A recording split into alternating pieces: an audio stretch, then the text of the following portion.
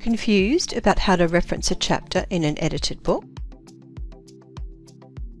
The author of a book is the person who wrote the content of the whole book. Sometimes, however, an editor or editors will bring several other authors together to each write a chapter, which are then published as an edited book. Here are the editors on the front cover. In the table of contents, we can see each chapter and its authors. This means we need to cite the chapter author rather than the whole book.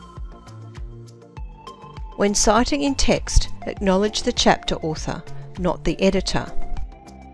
So how do we create a reference for a chapter in an edited book?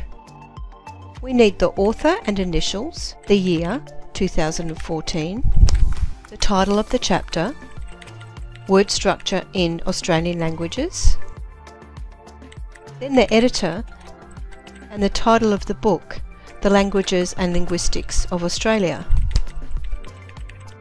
For the editors, we swap the initial and surname so that the initial comes first, followed by the surname and eds in brackets. Add any edition details, page numbers for the chapter. For more examples, check the CDU Harvard Referencing Guide.